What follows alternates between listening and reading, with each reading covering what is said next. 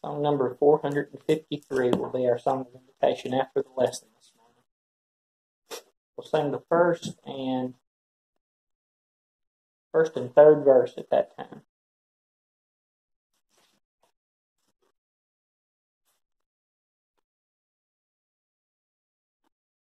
When we let the Bible speak to us instead of letting the mind of mere men do the talking, we will often come to realize the vast amount of religious false doctrine that surrounds us in our world today. This should not surprise those of us who actually spend time studying the Bible, though, because the Bible itself actually warns us in numerous places about false teachers. False teachers are not just a problem that plague the world in our day and age, because the Bible records for us numerous accounts concerning false teachers from the very beginning of time. We have noticed the examples in times past of the first false teacher being, of course, the father of all lies, according to John 8:24, who is Satan, who simply added to the Word of God one word to which God had instructed Adam and Eve in the Garden of Eden concerning partaking of the forbidden fruit of the tree of knowledge of good and evil. This, of course, is recorded for us in Genesis chapter 3. He simply added one word to that which God had said, and then sin entered into the garden and, of course, caused the fall of man. You may have noticed that I spend a great deal of my time during my sermons speaking about false teaching that is prevalent among the religious world in general, as well as that of denominational Christianity specifically. I attempt to follow in the steps of my Savior in doing this, as well as the apostles who followed after him by speaking the truth in love, according to Ephesians 4, verse 15. But, of course, also with plainness of speech, which Paul said he spoke with in such verses as 2 Corinthians chapter 3, verse 12, and, of course, with boldness. Acts 4:29 and verse 34 or 31 as well, and 2 Corinthians chapter 7 and verse 4. This being so, I must also deal with certain misunderstandings even among some of our own brethren from time to time regarding the religious world's influence in certain spiritual matters. So for the remainder of the lesson this morning, I want to share with you a lesson from the Word of God concerning something the Bible has to say about the subject of angels. This is something we hear about from time to time, and this is something that we've studied about in times past, and something I still continue even today to see many of our own brethren make posts on Facebook concerning angels and the work of angels in our daily lives today. And this, of course, leads me to believe when I see such posts as this that many of our own brethren have a misunderstanding or have let the world's information on angels maybe influence their own way of thinking along these lines on the subject. So you may think that the religious world in general has a fairly similar view regarding the subject of angels. And though that may not be very far from the truth, what we shall hopefully discover during our study this morning is that the world's understanding about angels vary quite differently from the actual Word of God and what we read about angels within the Word of God. Of course, since angels are spiritual beings, the only place that we can go and find reliable truths concerning angels would be the Word of God. We can't go to Hollywood and expect them to know about the work of angels and the beginning and what we can learn about the subject of angels, since the angels are not actually movie topics. They're spiritual topics. But of course, the movie world and Hollywood has told us most of what people come to understand about the world of angels. In fact, much of the confusion regarding angels can be attributed to the entertainment world, considering how many movie and television programs have been greatly distorted on this topic. Of course, we're familiar with such angel-related movies as the Christmas favorite, A Miracle on 34th Street, or the Disney favorite, Angels in the Outfield, Some might also recall an actor by the name of John Travolta who played an angel in the movie called Michael back around 1996. And in that movie, John Travolta portrayed this Michael, of course, the archangel, is who he was supposedly portraying in that movie. And in that particular movie, that angel drank, he smoked, he danced. He did a lot of other things inside that movie that the Bible condemns, even for individuals to take part in as individual Christians. And yet, in those movies, they have angels, spiritual beings doing such things. Not as popular, maybe, was the role that actor Nicolas Cage played in 1998 as an angel that falls in love with a human woman, played by actress Meg Ryan in the movie City of Angels. And of course, most of us will remember several popular television programs that concern the topic of angels, like Touched by an Angel, and also a program called Highway to Heaven that stayed on television for quite a long time. There's even a movie that's out right now, and I cannot recall the name of it, but it is about the end of time, and it concerns Satan and an angel, a good angel, and they're fighting or really working together concerning the end of time. And it's where they have some kind of relationship with one another that's very strange, even for the Hollywood people to come up with. But angels are still a very popular topic in the world today. And that mainly is because most people don't go to the Word of God to get their understanding of what angels really consist of and the true information that we can learn about angels. In fact, were it not for the Bible, how much would the world really actually know even about the topic of angels in the first place? Granted, secular history may be filled with references to angels, but from where do you think they probably got their references to angels in the first place? Well, of course, it is the Word of God, spiritually speaking about angels.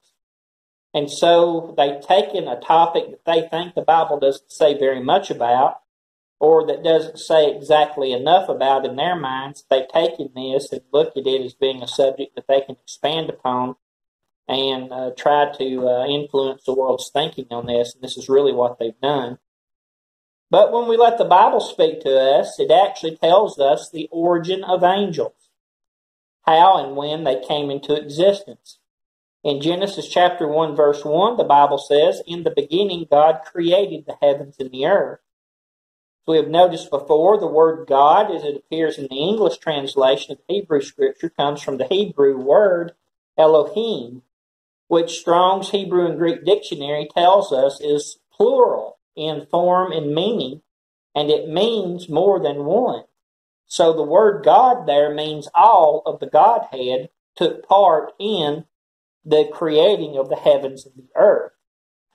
This tells us that not only was God the Father active in the creation of the heavens, and the earth, but also the Holy Spirit and also Jesus Christ, or Christ, the Son of God. And so, some people, like the so-called Jehovah's Witnesses and those in the Oneness Pentecostal group, would have us to believe that there is only one person in the Godhead, but this alone tells us that there are more than one because it is plural. But we can know for sure that there were others because in Genesis 1 verse 26, this same God, Elohim, said, "Let us make man in our image." So it again is talking in plurality, meaning that there was more than one involved. Was God the Father speaking to himself on this occasion? Well, of course he wasn't. He was speaking to the other two persons of the Godhead, a word that we read in the New Testament that comes from the Greek word theolotes, a word commonly referred to in the religious world as the Trinity, and a word used to refer to the three persons of the Godhead, God the Father, God the Son, and God the Holy Spirit. Mentioned in the creation where it says, "The earth was without form and void, and darkness was on the face of the earth, and face of the deep, and the Spirit of God was hovering over the face of the waters." When we look at Colossians 1:16 through 19, we read this about Christ's role in the creation. It says, "For by him all things were created that are in heaven and that are on earth, visible and invisible, whether thrones or dominions or principalities or powers. All things were created through him and for him. And he is before all things, and in him all things consist. And he is the head of the body, the church, who is the beginning, the firstborn from the dead, that in all things he may have the preeminence." And so Christ would have been he who created the angels. When did this take place? Well, the Bible answers that question as well. In Job chapter 28, verses 4 through 7, we learn that the angels, known there as the sons of God, shouted for joy when the foundations of the earth were laid, letting us know that angels were created prior to the creation of the earth on which we dwell. Concerning the origin of angels, please realize that a common misconception about angels is that human beings somehow become angels when they die. And that is simply not what the Bible says.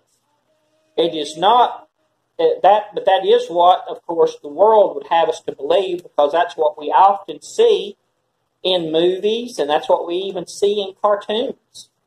All of us are probably familiar with the Saturday morning cartoon where Sylvester the cat is about to lose all of his 9 lives, and of course, he continues on as being a cat angel. Each one of these little spirit things come up from his body as he's losing his 9 lives, and they're all in the form of a cat. But they're all invisible little cats. There's other parts of those cartoons that pretty well show the same thing.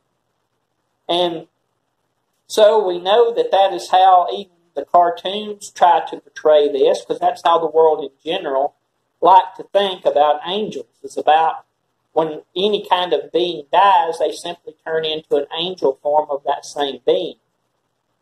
But that is not what the Bible says. When we consult the Scriptures rather than the vivid imaginations of men, we learn who really created angels and exactly when they were created. And as far as I know, it doesn't say that any more are being created. They were created. They were to live. They were to live in their spiritual realms. Some, of course, were cast down from the heavenly realm in which they once resided, and now reside in the realm of Satan, in the bad part of the spiritual realm. But we know that they were created as beings that were spiritual in nature, and they were created at a certain point in time, and we do know from the Scriptures who was responsible for creating them. When we let the Bible speak, we can also get some kind of idea about how many angels actually exist. And it is a lot, it seems. In Deuteronomy 33, verse 2, we read, "And he said, the Lord came from Sinai and dawned on them from Seir. He shone forth from Mount Paran, and he came with 10,000 of saints. From his right hand came a fiery law for them." It is believed by some that the word saints here in this verse refers to angels that accompanied God to Mount Sinai with the giving of the first covenant, the law of Moses. Acts 7 and verse 53 speaks of this same law, which was not kept, though it had been given, and this is a quote from from Acts 7 verse 53, by the direction of angels. Hebrews 2 and verse 2 as well mentions this when it says, "For if the word spoken through angels proves steadfast, and every transgression and disobedience receives a just reward." So we learn from this that there are at least 10,000 angels, but is that all? Well, of course, we know that it's not, because we can recall that during Jesus' betrayal in the Garden of Gethsemane, he assured Peter that if he should desire it, his Father could provide him with more than 12 legion of angels. We read this in Matthew 26 and verse 53. The word legion is a word meaning the principal unit of a Roman army. and it is said to consist from at least 3,000 to 6,000 men. So this would bring our count from 36,000 to 72,000. If God could have sent at least that many angels, 12 legions of angels, to assist Christ during his trial and his torture there in Gethsemane. But when we read the book of Revelation and the Apostle John being allowed to look up into the throne room of God, he saw there 10,000 times 10,000s and thousands of angels surrounding God's throne, according to Revelation chapter 5 and verse 11. So we learn that to come to an exact number of just how many angels exist is something the Bible does not tell us, but it does give us these numbers that speak of angels as existing in quite a large number. However, many do exist, and the Bible tells us that they are broken up into what has come to be known as two different classes. And these classes that are broken down for these angel beings are two words that we're fairly familiar with. One is called seraphim, and the other is cherubim. Concerning the seraphim, in Isaiah chapter 6 and verse 2, we read of someone else who was allowed to view or have a vision of the throne room of God, where he said concerning the throne, above it stood seraphim. And then he goes on to describe what these seraphim look like. He said each one had 6 wings. With 2 he covered his face, with 2 he covered his feet, and with 2 he flew. In contrast to these, we see the cherubim described in such verses as 1 Kings chapter 8 and verse 7 as having only 2 wings. So the seraphim have 6 wings and cherubim have 2 wings. And if you recall by reading 1 Kings chapter 8 and verse 7, it says there that the cherubim were of course placed at the east of the Garden of Eden with a flaming sword in order to guard the tree of life after the fall of man that we spoke about at the beginning of the lesson. Of course, the image of the cherubim was also used in the furnishing of the Old Testament worship of, or concerned the fashioning of the Ark of the Covenant that we read about in 1 Kings chapter 8, verse 7. And they were also fashioned at the 2 ends of the mercy seat, we learn from Exodus chapter 25 and verse 18. So we can also see from other verses of Scriptures that angels are referred to always in the masculine sense. And that is something that is completely contrary to the religious world. Most of the time, even in paintings and any kind of statues that we see or any kind of things in the art world or even in books and in movies, we often see angels portrayed as female. But the Bible never speaks of angels as being female. In fact, we learn from other verses that, of course, the angels themselves are not able to marry. And so they have no reason for marriage, so there is no need for them to be male and female. But angels, all the angels that are mentioned in the Bible are mentioned as being masculine. And so that's what we see in the Bible concerning angels. Matthew chapter 22 and verse 30 tells us about them not having a need to marry. For it says there, for in the resurrection they neither marry nor are given in marriage, but are like angels of God in heaven.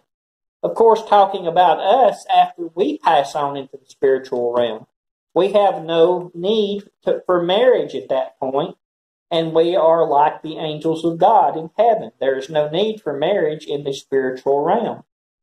This, along with the fact that we've already seen that angels are created beings, we should know that angels have no need to reproduce because they are created. As many of them that are needed, God or Christ created the number that was needed. So there's no need for procreation They have no need for male and female because they are not produced by procreation. They are created beings. And so this dispels the false teaching, of course, of the Jehovah's Witnesses concerning Genesis 6 and verse 4, where they say that a super race of half angel and half men once existed on the earth due to angels having sexual relationships with women. When we keep Genesis 6 and verse 4 in its context, we see that Moses is simply discussing what so often happens in our world even today.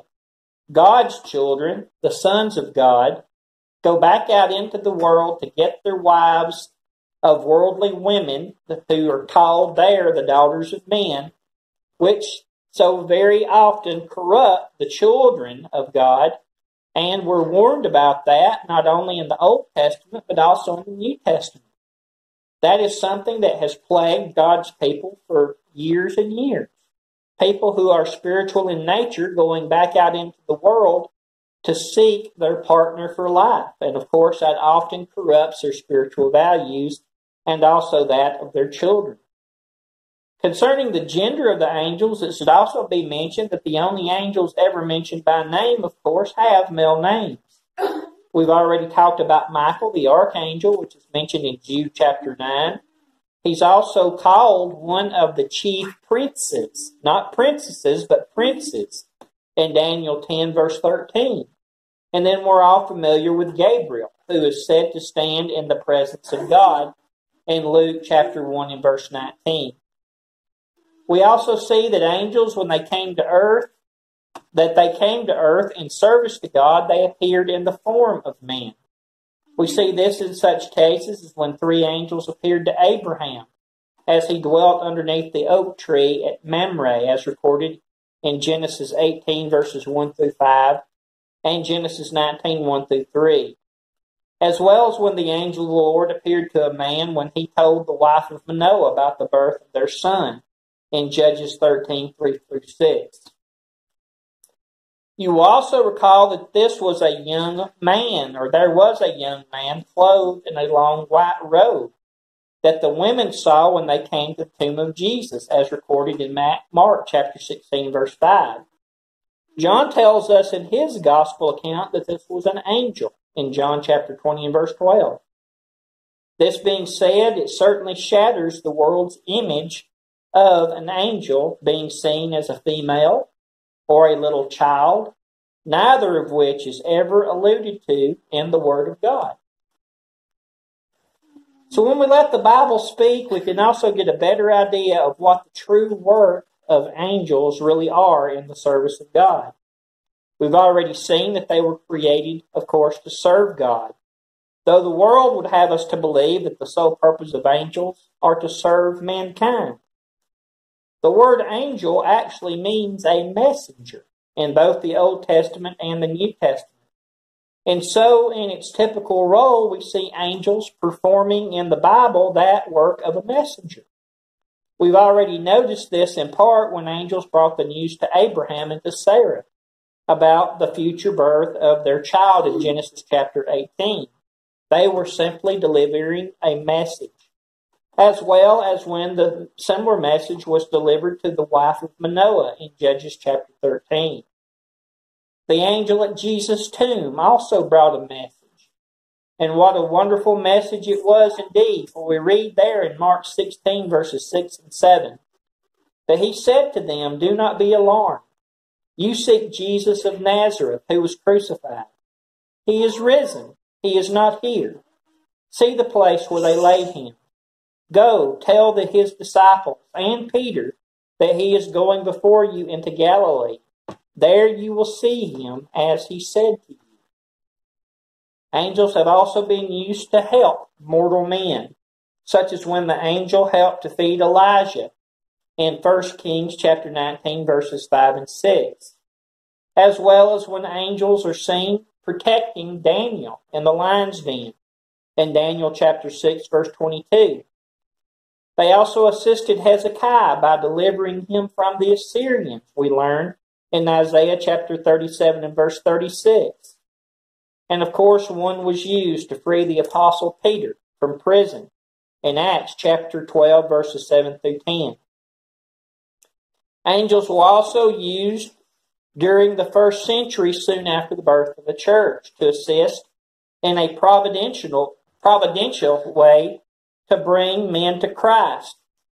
We've noticed before the word providential and the fact that it means God working through nature, not contrary to nature, which would be a miracle. Providence is when God uses natural things in a natural way to do His natural will. When a miracle is being used, He uses nature in an unnatural way or a supernatural way to accomplish His will.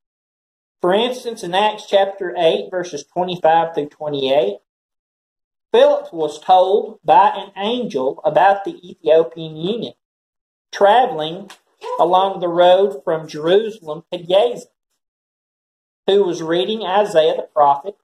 It should be noted that the angel only served the purpose of bringing the message about the eunuch to Philip. But it was Philip, a mere man, who preached the message of Jesus to the Ethiopian eunuch, according to Acts chapter 8, verse 35.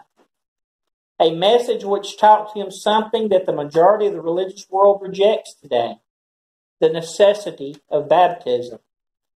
For in the very next verse we read, "Now as they went down the road, they came to some water, and the eunuch said, 'See, here is water. What hinders me from being baptized?'"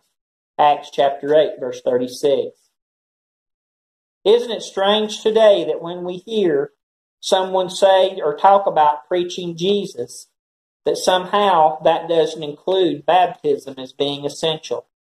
And yet preaching Jesus in the first century, like Philip did to the Ethiopian, certainly included preaching Jesus, and it included baptism in water for the remission of sins. An angel, of course, was also used in the conversion of the first Gentile convert to Christianity, Cornelius, according to Acts chapter 10 and verse 3. But it was Peter, a mere man, who was said that would come and tell him what he must do, according to Acts chapter 10 and verse 6, in order for him to be saved, according to Acts 2 verse 28. From this we also learn that Paul told the church at Rome that it is the gospel of Christ which has the power of God unto salvation, not angels or the miraculous work of the Holy Spirit upon the heart of man. Before I close the lesson for today, let me briefly touch on a question that some have about the possibility of each human being having their own so-called guardian angel.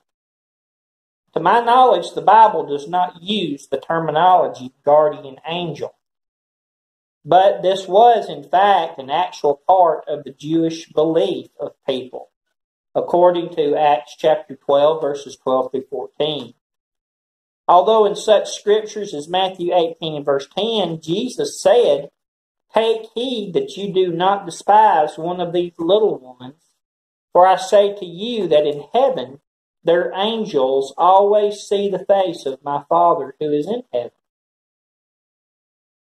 It seems to say that the angels are certainly concerned for the welfare of each and every child.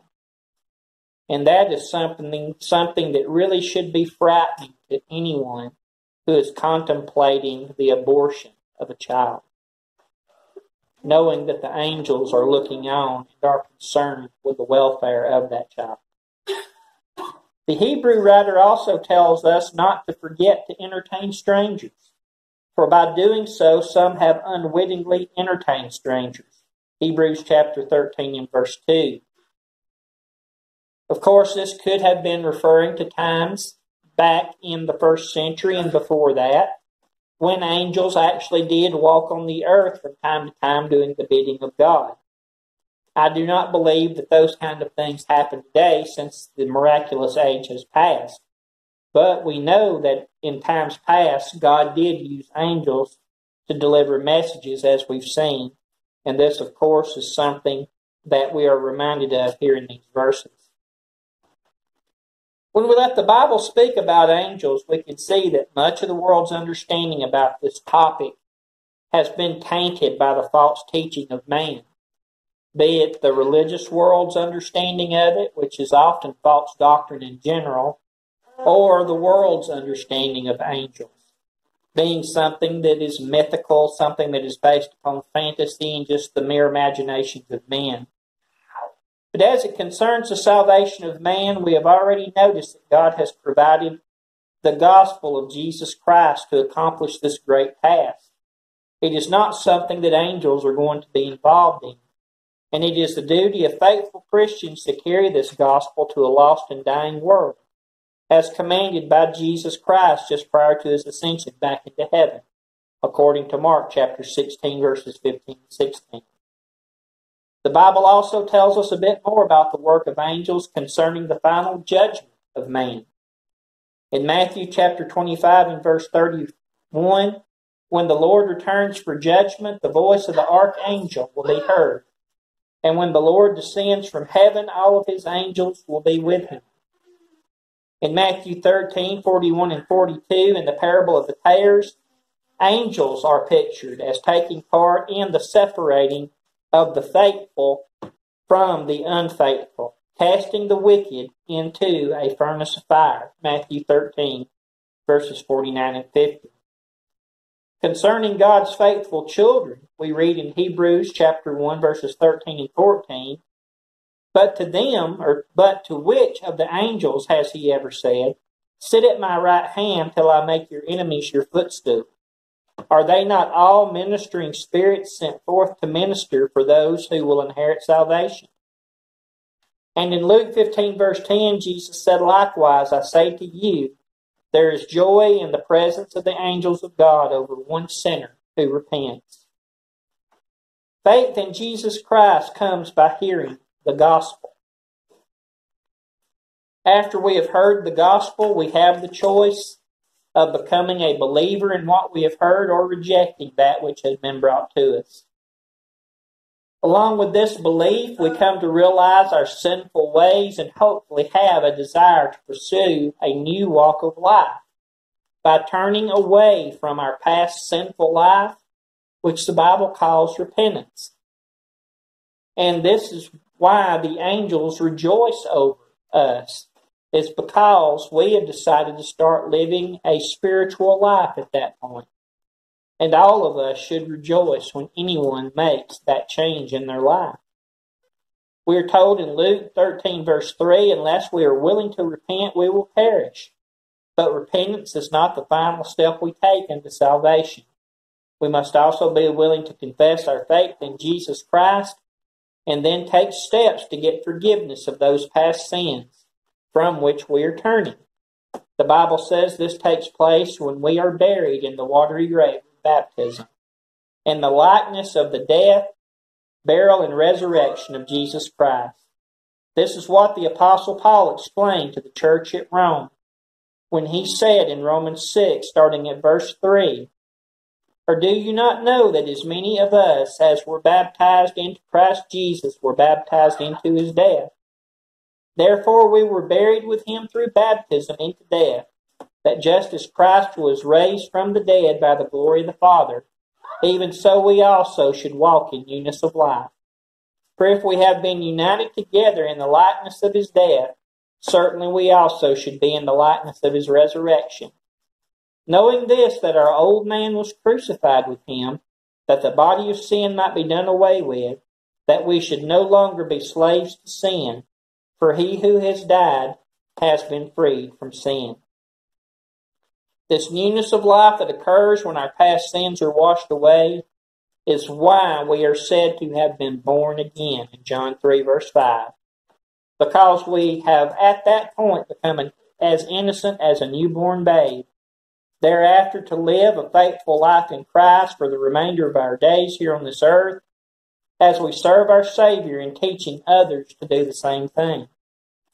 That being accomplished when we pillow our heads at night at the end of the day, should we not awaken to see the morning light of a new day, the Bible tells us that angels play another part in the life of man. But the role is only for God's faithful.